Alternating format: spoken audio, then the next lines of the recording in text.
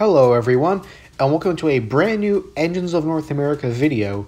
Today, we'll be talking about the engine that started the U-boats. Not that kind of U-boat, the war's been over for years now. Today, we'll be discussing the U25B. In 1953, General Electric ended its partnership with Alco. Upon termination of said partnership, General Electric increased production at its Erie, Pennsylvania facility to create its own road switcher. A completely new design was created, and testing began with an unclassified ABBA testbed with some resemblance to the EMD F unit.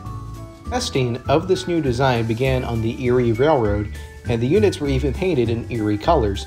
Eventually, the prototype would be sent back to General Electric, and the horsepower was increased from 1,200 to 2,000. The engines released would be known as UD-18s and would eventually give way to the U25B. Prototypes would be released in the late spring of 1959, and the horsepower would be increased yet again from 2,400 to 2,500 and would officially be reclassified as a U25B.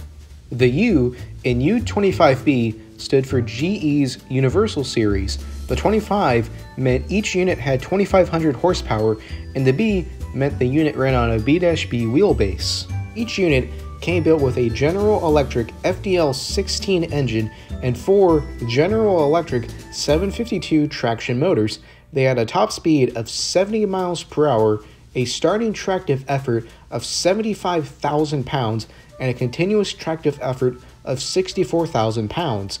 Each unit weighed in at 252,000 pounds, and for the horn, each unit came built with a Leslie 3 chime, specifically a Leslie S3LR. A total of 14 North American railroads ran the U25B. These include, but are not limited to, the Rock Island, Wabash, and the Chesapeake and Ohio. The railroad with the most U25Bs was the New York Central with a total of 70. After the New York Central, the Southern Pacific had the second largest fleet of U25Bs with a total of 68. The Pennsylvania Railroad had the third largest fleet with a total of 59. Some railroads, such as Union Pacific, would order high hood versions of the U25B. Into the late 60s and 70s, railroads such as Conrail would inherit their U25Bs from previous systems.